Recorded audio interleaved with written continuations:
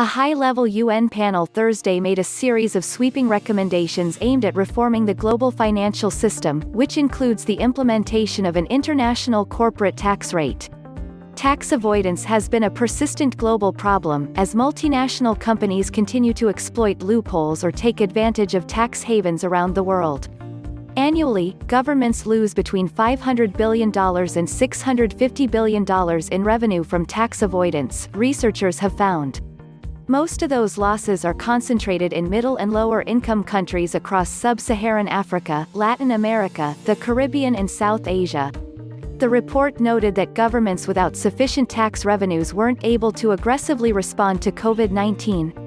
In India, the money lost from tax avoidance could cover hospital treatments for 55 million people annually, the report says. In Germany, that money could pay for the installation of nearly 8,000 wind turbines, according to the report. One of the panel's other recommendations includes a tax on digital services. France has already moved forward with such a tax, which would hit tech giants like Facebook and Google. The UN called for a digital services tax provision to be included in the UN Tax Convention so that other countries can follow suit.